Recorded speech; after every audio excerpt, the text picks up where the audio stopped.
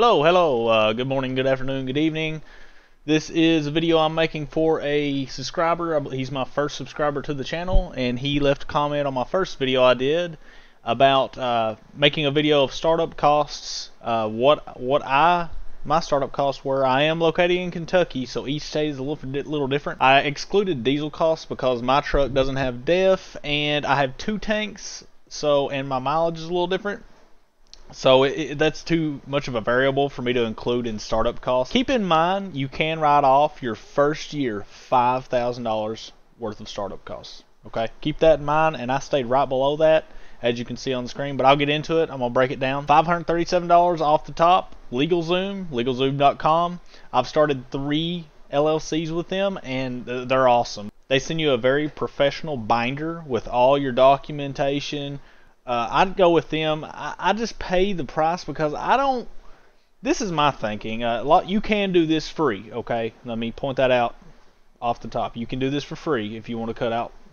I think their lowest package is like $250, $300, somewhere in there, but I get the highest package because I want the tax consultation with a professional tax accountant, because I want to know what I need to track, what I can write off.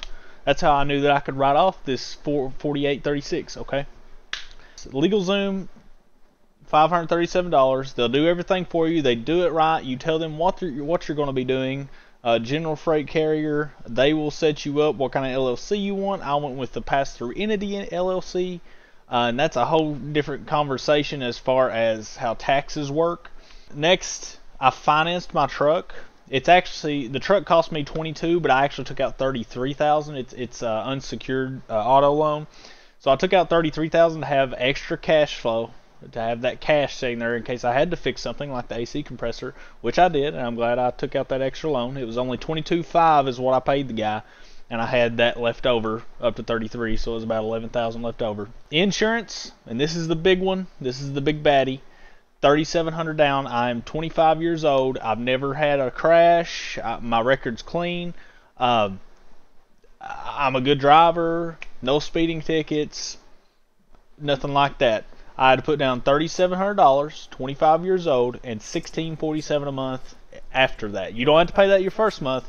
This comes out of this $3,700 down, okay? Important. Your first month comes out of your down payment, okay?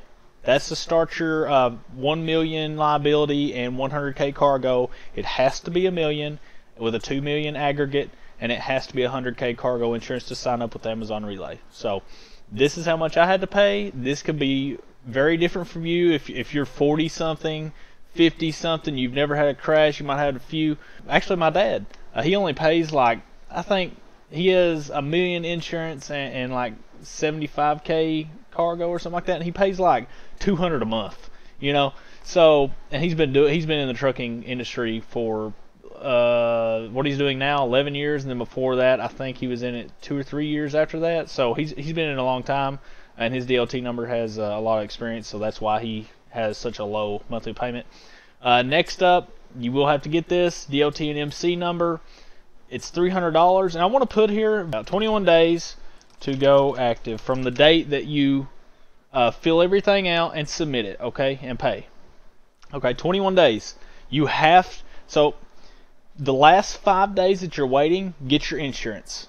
That gives it long enough to get into the system. You'll go active. That's what I did.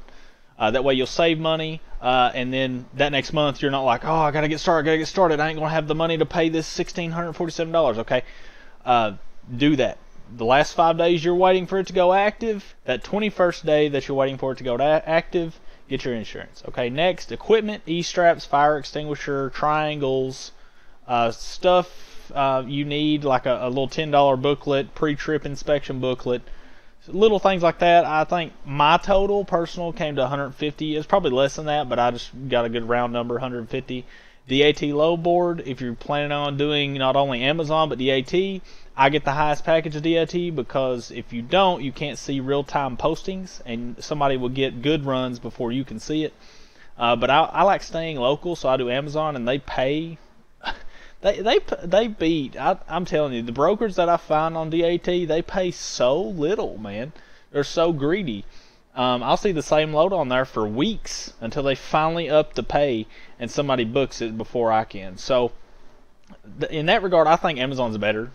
That's my personal opinion. Unless you want to drive like through 5 states or more and then hopefully get something back and come back, it's not really worth it. I would do mainly Amazon Relay. I would do mainly Amazon Relay if it was me. That's what I'm doing right now, because, and I'm about to cancel this because honestly, man, I mean, I'm making $3 to $5 grand a week, guys, from Amazon Relay, and I'm staying local. It's like 4 hours worth of work. You can't beat that. You cannot beat that. Okay.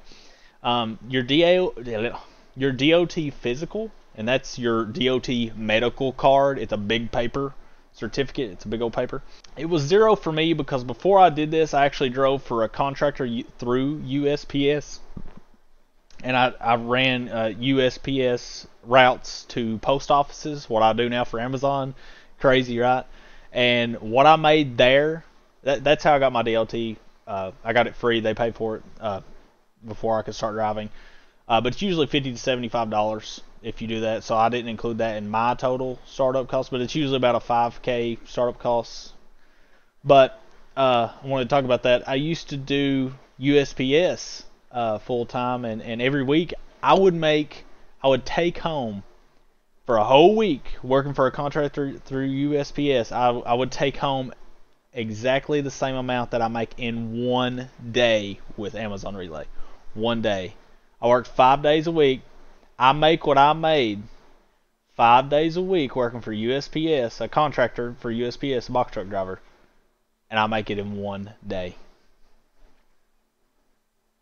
One. Isn't that insane?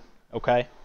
Now, my total comes out to $4,836. What I found out in my tax consultation that I had, up to $5K you can write off. Now, my truck that I bought, it had no AC, but the fan worked, and I worked with it for about 3 weeks before, and it's like 99 degrees now in Kentucky. It's the end of August now, so I finally went and got that fixed. Parts and everything costed about $1,400. So, I mean, I could roll it into my startup cost, but technically it's not. It's more of maintenance. But I just wanted to show you this maintenance bill for just the AC compressor and the in-dash radiator. Okay? Parts, labor, and all. $1,400, guys. That's not cheap. So I want you to realize, if you make $5K a week, don't go living high on the hog, as they say, and spending. Don't up your lifestyle. Do not do it, because tires are more expensive. You're driving a big truck now, especially if this is your first time coming into it. Tires are more expensive. Individual parts are more expensive. Just the AC compressor and dryer assembly alone were $587, and then the radiator part was $385 on top of that, and then you got to add in your labor costs with your mechanic. So it's not cheap. I mean, I know that tires, especially if you don't get retreads, can be upwards of like anywhere between $400 to $600 per tire. Okay, and you're driving a dually. Your steer tires will be a little bit more because they're a little bit more important. But you have 4 back tires. So that's 6 tires. So times, let's give it right in the middle, $500 a tire. That's $3K, okay, on tires, okay. But I want to make this video to show you startup costs, what I paid, and I made this in a week, okay, with Amazon Relay, only Amazon Relay. You cannot rent a truck and expect to make a lot of money in this industry, okay? I wanted to get that out there because I started, my first trip I rented from Ryder, okay, before I got my own truck. You cannot do that. I made like $80 on one run. It doesn't work after diesel and everything and the renting bill. It's not worth it. So, do this. My rent for the truck, when I rented the truck, my first run, was $2K a week. And that's with Penske, Ryder, they're all about the same. They're doing away with Amazon discounts. No more of that. I kept it for one day because, there's no way to make money with this. Because you got to think. Say you make $5K gross. $2K of that's gone to renting a truck. Okay? Take about another K for diesel. Okay, 2K. Now that's not bad, but you got to realize you can't just take. You got to worry about your bills and your bills for the trucking. Okay. What about your electric? What about your insurance bill coming? What if you have insurance on your personal car? What about your car payment? Okay, 2K a week. It's got to come out of that, and you got to put some back for stuff like this. So that's my opinion. I want to end the video here, guys. It's 12 minutes in.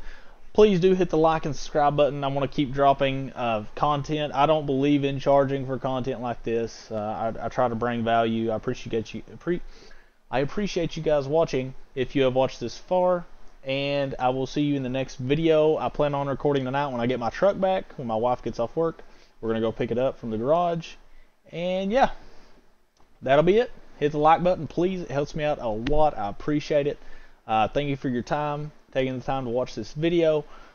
Comment down below if you want to know anything else. I found my truck on Facebook Marketplace. I don't know if you don't know where to look. That's, in my opinion, the best place to look. Try to find one that's paid off. That's another tip. Try to find one that's paid off. Preferably one that's an older gentleman that's been in the industry a while. And mine, he had all the maintenance records, so I can see anything and everything that's been done to the truck. But yeah, that's it for now. See you guys next time. Peace.